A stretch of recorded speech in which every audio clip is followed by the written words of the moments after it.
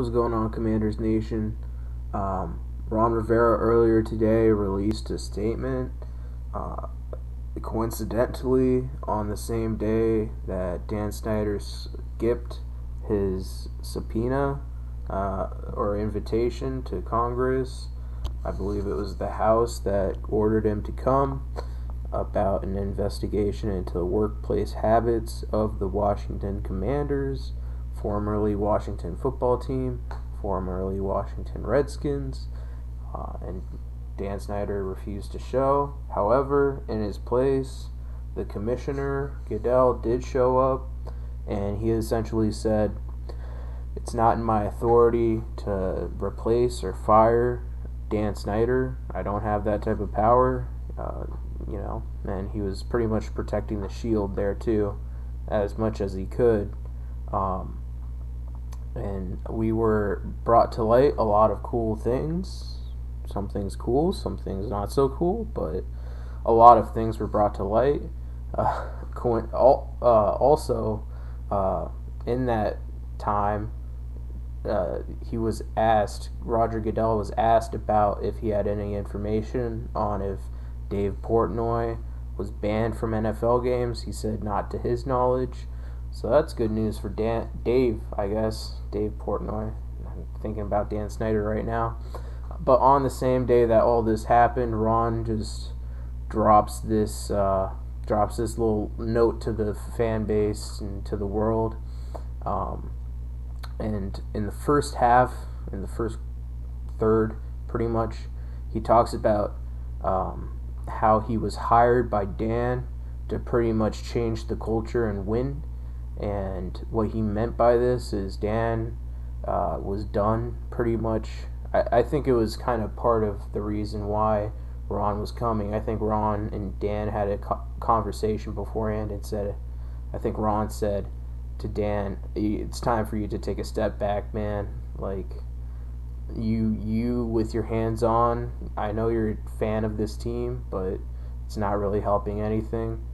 And for the most part, Dan has stepped back and has really been a front office type of guy, to the extent that he's pretty much bankrolling everything, dealing with the money, but has no hands-on with any procurement or training, which is a good change of pace. Ron has come in and has changed the culture, I would say, by pretty much in 3 years ridding the entire organization of any pre-Ron Rivera personnel. For the most part, I think Tress Way and Terry McLaurin and some of the good guys have stuck around, but even our trainer went out the door last year because of the DEA raids, and we got a good guy now. But he talks about in this how he wanted to change the culture and the environment to pretty much a culture of winning and a positive culture. And I think what he meant by this is a throwback to kind of, all right, we're not getting anyone who can cause trouble per se. We're done with the Darius Geises and the just the big diva guys, or anyone with any trouble associated with them.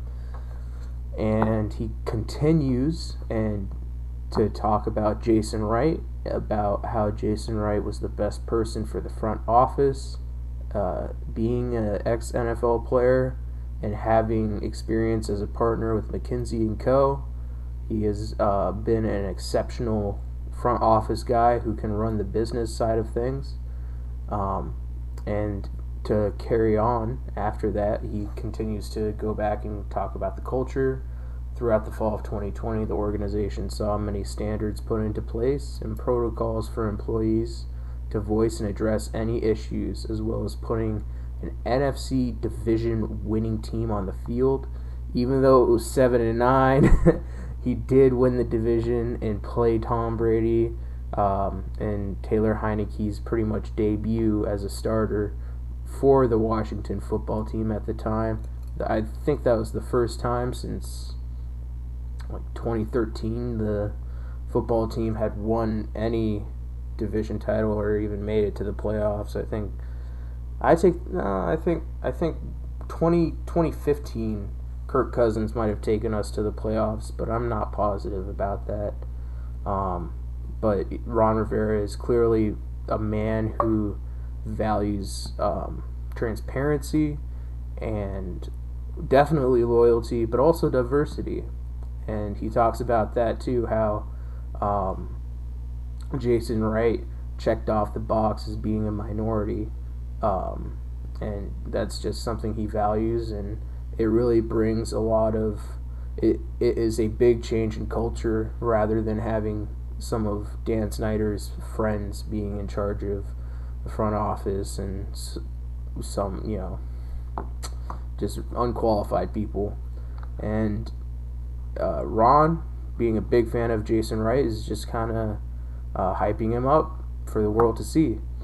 And later down, he talks about when the Wilkinson report was completed in spring 2021, and that was the report on the Washington workplace misconduct report that was eventually, I think it was commissioned by the House of Representatives in Washington, but he talks about the Wilkinson report and how that was, his organization was put into a place or was in the process of implementing the suggestions, which I think Ron would have implemented regardless. It kind of coincides with the fact that Ron is in charge, pretty much taking on both a head coach and owner, and to a certain extent front office man. He's kind of a master of all trades, I'm sure, all while having cancer, by the way. Having all of this responsibility, where prior he was just a head coach. So our final paragraph, we have these investigations into inappropriate workplace issues predates my employment. That doesn't mean it's not his fault, or it means it's not his fault, but it does not mean it's not his responsibility, pretty much. And he says, I cannot change the past, but I would hope that our fans, the NFL, and Congress can see what we're doing to everything in our power to never repeat those workplace issues, and know that our employees are respected, valued, and can be heard. And I truly believe that.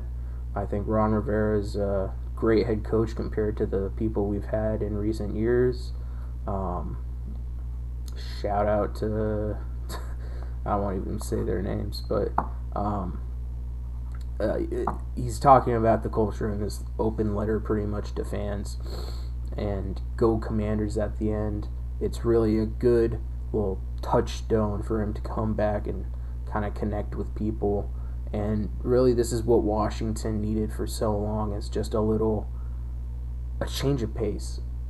We have had so much scummy bullshit in the past 20 years, that so much that it's still carrying over today, and it will probably stick around for the next 20 years. But Ron is saying one place that won't stick around is on the field. So that's very nice to hear from him, and it's a nice little touch back to, it's a way for him to talk to the community without having to go through a press conference. But I'll also say, since this happened the same day that Dan Snyder skipped his hearings on the Hill, it was probably under the direction of Snyder. I think Snyder might have said, hey man, I'm getting a lot of negative flack. This is your ship. You're the riverboat captain.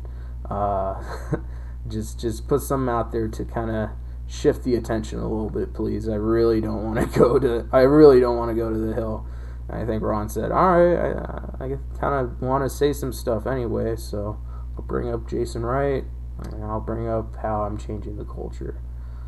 That pretty much does it. I hope you guys enjoyed it. If you liked it, leave a like, comment what you think. I'll catch you next time.